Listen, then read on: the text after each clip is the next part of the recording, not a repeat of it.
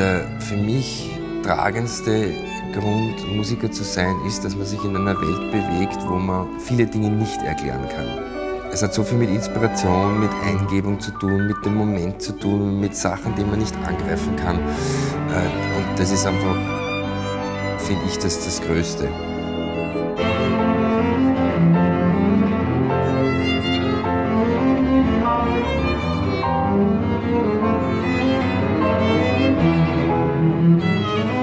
Es gibt Konzertauftritte, die in irgendeiner Form so gelungen sind oder so verlaufen sind, dass ich das Gefühl habe, genau so kommt es nie wieder. Es gibt einfach so Momente, die ragen heraus und die sind für mich nicht wiederholbar. Und das macht es auch irgendwo wertvoll.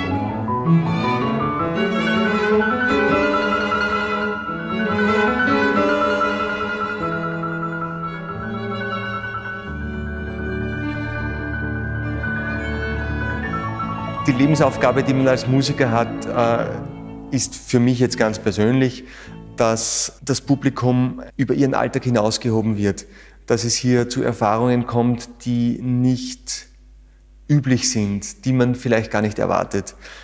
Auf diese Art und Weise wird der Zuhörer beschenkt und wenn wir oder wenn ich als Musiker dieses Geschenk überreichen darf, dann habe ich eigentlich mein berufliches Ziel erreicht.